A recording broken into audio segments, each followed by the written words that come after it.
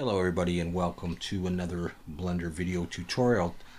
In this video I'm going to be modeling a very simple desk, and I have to say that my kids are playing in the back room, so it's going to be a casual video and we may hear some interference, but as long as they're happy. Alright, I'm going to select everything in the scene and X delete, start with a brand new screen. Alright, so my screencast keys are down here and I'll try to explain what I'm doing. I'm going to press 7 to look from the top orthographic view. And start making this desk, I'm going to bring in a plane, so Shift A, Mesh Plane. And before I do anything, I'm going to tab into Edit Mode. And I've got my vertices selected. That's great. I'm in this mode right here. I'm going to press SX and scale it out. And very likely we're going to have to tweak this, so we'll just start with that. And with those vertices selected, I want to round the corners. So I'm going to press Shift Control B. Shift Control B, and I'm going to hold Shift. And I'm going to pull. I'm holding Shift because it makes the action slower, so it splits it into two. I'm going to roll my mouse up. Let me go in actually a little bit closer for this. Just focus on one corner for you. Shift Control B, hold Shift, pull. It separates, and I'm going to scroll my mouse wheel up. 1. That's 3 vertices. 2, 3. I want a total of 5 and a nice round curve like that. Okay, so A to select it all, and let's give this some depth. So E to extrude, and just gesture up in the Z direction. Do something like that for the top. Okay, now for this desk, I'm going to be using some of this to make pieces that other pieces. So go into wireframe and press B and border select. Actually, we're going to need the whole thing. Now that I think about it, we'll do that. I'm going to Shift D and S to scale. And I want to separate this out. So P is separate by selection. So I now have this piece, and if I hide it, I have this piece. Let's just take this and move it down, and Alt H to bring the other piece back. Okay, so I want to use this piece. I'm still going to look down from the top and go into wireframe and into edit mode, and I'm going to scale it in the Y a little bit. Sort of want to get it even here. Then I'm going to grab these and pull them over like this, just to get a sense of what we're seeing here. See, that piece is under there. Now I want this piece rounded like this, but I don't want this piece. You'll see what I'm going to do in a minute. So I'm going to straighten these out in the X direction by pressing SX0, and at this point I want to get rid of all these vertices here and all of that. So I'm going to press 3 for face selection and C for paint select, and then I can just kind of go over these. I don't want that one. I can get all these, turn around. Yeah, X faces. I want those out of there, but press 1. These vertices are still here. So I'm going to select these vertices, and it'll take me a minute to get them all. I want to get all the right ones, and we're going to get rid of these. We're going to dissolve them, not just delete them. I'll show you what I mean. There we go. Okay, X, choose dissolve vertices. They're gone. And now I can take this, press 2 for edge selection, Shift Alt and click, and F to make a face. Now I'm going to curve that again in a second, but just to get an idea of what we're doing, I'm going to select in face selection this top face and pull it up. And I'm going to select this bottom face and press 1 to look from the front. And this is going to come down. And I just want to get a sense for where I want this. Something like that. And I might make it longer. So let's just focus on that by pressing the slash key. Come up here. We're not going to see this top face or this bottom face. So X faces, delete them. And then I'm going to select in, I just press 2 to go to edge selection. This edge and this edge. And I'm going to bevel that again. We had a big bevel before. I just want a smaller bevel. Pull. I don't even need 5. I rolled back, and now I'm just going to roll out so I have 3 segments in there. Just like that. Okay. I just want to double check that that's not facing the wrong way, and it's not. It's okay. Okay, so we're going to work on this again in a minute. Let's continue to bevel this. Let's go into edit mode and 3 for face selection. Select the top, hold Shift and select the bottom, and we can bevel this. Control B, pull just with 3. That's good like that. Okay, we'll deal with the faceting and stuff later. So this piece is here, and that's going to be fine. Now what I'm going to be doing is I'm going to take this piece. I might scale it in the X just a little bit. That's fine, whether you do that or not. I'm going to take this and I'm going to Shift D to duplicate it and pull it over here, and then I'm going to rotate Z 180 so it's facing the other way. So the curve is on the outside and the curve is on the outside. And what I need to do, I'm going to select a piece of this and Control L. That'll select it all. I want to move it so that I can put some drawers in here. So as you can see, we're going to have to adjust this. So something like that. So let's now take this, let's see, let's take this and, yeah, we'll just do the table. Okay. So let's go into edit mode and border select and just pull it down a lot further. And then let's also grab all of this. Just make sure you get all these vertices in the curve. You don't want to select just that much. You want to get that. I'm going to change the sort of dimensions of the table a little bit, which means I would have to change these a little bit, but that's fine because I'm actually going to be getting rid of the back. We're not going to see it. So let's see, if I select this one and this one, and I Control plus a little bit, it's not going to work that way. It's not a good way. So look from the side and go into wireframe, press 1 for vertex selection, grab these, pull them back a ways, and we're actually going to get rid of those faces. So go X faces, and that has gotten rid of that, and because we're not going to see the back, and that looks sort of okay. I might make the table a little thicker like that, and then just put that there. Now let's select the whole table here. It still may not be quite wide enough or deep enough. We don't have to get this perfect, but just, I don't know, something like that. And then we come back to these guys and select these back edges and just pull them back a little ways. Okay, let's select the table top and Shift S cursor to selected. That'll bring the 3D cursor right in the middle of it. And now I can use that to mirror this. And I may still need to make some adjustments. So let's set the origin to the 3D cursor. Come over here, add modifier, generate, mirror. Yeah, okay, I need to do a little bit of work still on this. So we're going to come back in here. I still need to lengthen this table out so there's more room. Let's just take these ones, and they're not all, let's see, let's straighten them. SY0, that's better. Select them all, pull them over so I have room in the middle. Yeah, that's a little bit better. And don't worry, we'll lengthen the table out. Yeah, okay, well, we're going to try that and see how it goes. So there's definitely a lot of tweaking going on here. So we got that. Let's see how she's looking. Okay, let's, I think I need to move those over there. And I'm going to take this one, Control L, look from the front, and give it just a little bit more room. I want this a little bit wider than this. Okay, good enough. Let's go on and see what this is doing. It's actually quite simple from here on. In fact, let's take the whole thing and just lift it up like that. And see if I can Shift C, bring the 3D cursor back to there. Okay, let's bring in a plane now. Bring it over here and rotate X90. Pull it up. I'm going to use this to make the drawers, so I'm just going to pull it, not till it's all the way out. Something like that, and I'm going to border select and just pull this until it looks roughly equal on both sides. I'm going to take this and I'm going to pull it down, and that's good. Let's see. And we're going to mirror this, so, and these are mirrored, right? Yeah. We'll do a lot of mirroring. So let's set the origin to the 3D cursor and generate a mirror. Okay, that's looking good. And let me double check. Let's put the cavity shader on there. It's going to be better. And let's try with shade smooth. And this one, right click, shade smooth. And we'll get some shading errors. And so what we'll do for that is add modifiers, normal, weighted normal. And these look okay for the time being. The only thing is, I want to set the origin to the 3D cursor for these again. They were in the wrong position.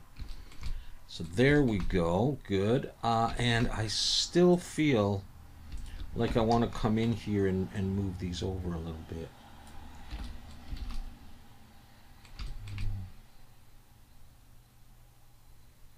Yeah, okay. I can live with that for now. Can I? No, I'm going to make this desk a little less narrow. I'm going to do this. And then I'm going to come in here and do what I did before. Take this, and this, and move it back. Now I think I got the dimensions that I want. Okay. So to make the actual drawers, it's actually going to be very simple. What I'm going to do, select this edge, Shift D to duplicate and pull it out, P to break it out. So that's a separate piece now. Scale it a little bit. We're just going to make dividers actually. So I'm going to press E to extrude, pull up a little bit like that, extrude backwards a little bit, and then we're going to get rid of this back face. No one's going to see it. 3 for face selection. We're going to get rid of that side face and that side face. No one's going to see those either. And then now we're going to take this and this and we're going to bevel it. Control B, pull. I just want 3 like that. Let's start pulling it back in. And this is actually going to go, we're going to try to do 3 drawers if we can. Do that just before I move on, and you'll notice it's mirrored, which is good. Let's just see what's backwards. Just these? Wow. Okay. Let's try this. I'm going to add an array over here to those. So generate array, but I'm going to go in the Z direction. So come down to the Z, hold Shift and just pull to the left a little bit. Make sure it's going down. Okay, let's zero out the X. Okay, so we're going to come down a little ways, and I'm going to want 3 of these. That gives me actually 2 with the top one. Okay, so I'm going to pull this whole thing down. I want a little piece down here. I might make that right now. And so the way I'm going to do that is I'm going to Shift D to duplicate these, and I'm going to get rid of the array. So I've got just the one. I'm going to look from the front, go into wireframe, and 1 for vertex selection, and sort of border select there. Hold Shift, border select there, pull it up. I want like a plate, like a metal plate that would go there. And that's a separate piece now. That's going to go there. It doesn't have to go right to the very bottom. Something like that. And then now I can look at this here and just adjust it so that maybe I could get 3 drawers and a little piece up there. Yeah, and I'm going to take this again. I'm going to Shift D to duplicate it, pull it up, P to break it out, and get rid of the array on that one. And this piece I'm just going to scale in the Z. I just want it a little thinner and just have just another design thing up there. Is that what I want? We'll see. 1, 2, 3. Yeah, we'll see if I like that or not. Maybe even a little thinner. Okay, now let's take this piece and make it a little bit taller.